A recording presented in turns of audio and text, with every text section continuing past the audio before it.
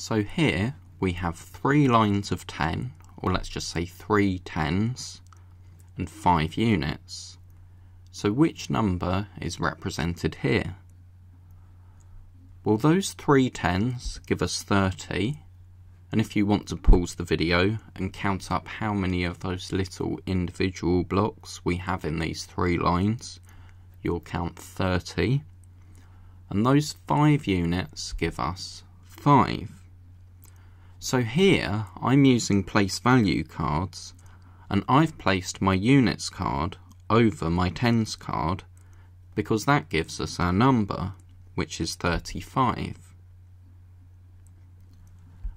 Now with 2-digit numbers, you can imagine you're adding how many tens you have and how many units you have.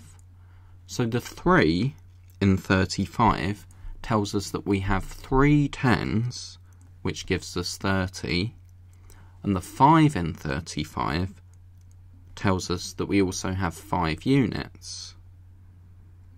So when you add those numbers together, 30 plus 5, you get the total, 35. Now pause the video and tell me which number do we have here, which is represented here. Well, we can count our lines of 10 in multiples of 10, so we can count 10, 20, 30, 40, 50, 60, and then we have 1, 2, 3, 4, 5, 6, 7, 8 units.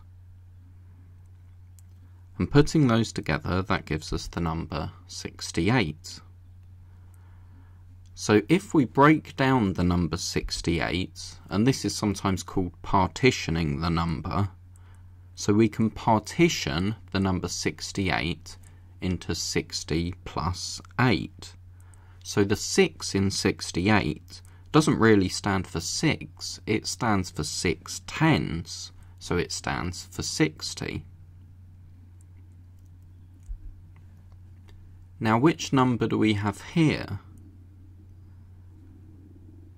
Well, let's count up the tens and add the units. So counting in steps of 10, we have 10, 20, 30, 40, 50, 60, 70, 80, because we have 8 lines of 10, so we have 80, and then I can see we have just 1 unit, so we have the number 81, and we can partition the number 81, so the 8 stands for 8 tens, which stands for 80, and the 1 just stands for 1, so we can partition the number 81, so 80 plus 1 is 81.